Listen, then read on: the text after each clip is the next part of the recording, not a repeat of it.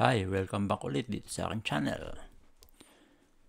Magsishare lang ako ng isang command sa video na to.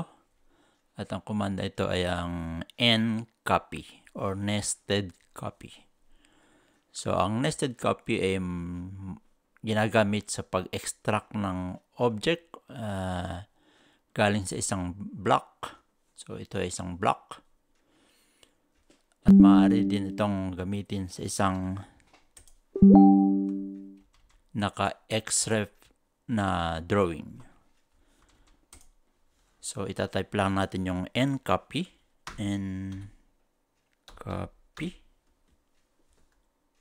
Then enter. Then let's say this one.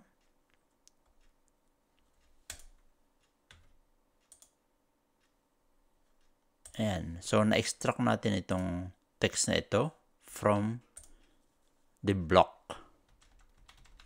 So, yan ang function ng NCOPY. Sa halip na i-explode nyo ito para lang makuha yung text na yun, para madali ay gamitin nyo lang yung command na NCOPY. So, you don't need to explode the main drawing. So, sa xref, ito yung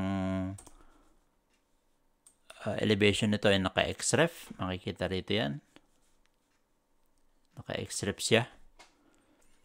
So, pwede rin yung gamitin yung NCOPY kung gusto nyo i-extract yung object from the xref drawing.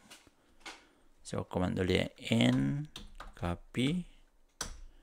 Then, select nyo lang yung gusto nyong object na i-extract from the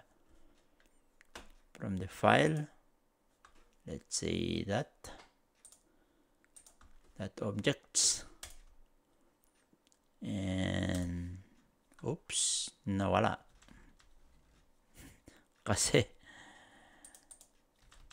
yung ating setting F3, pumaltok kung saan. So, ulitin natin. NCOPY.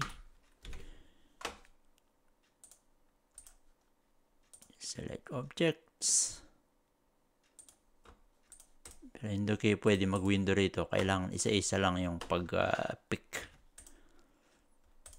Yun. So, yan ang function ng command na NCOPY. Madali natin nakukuha yung object from the block or from the xref file. Alright. See you next video.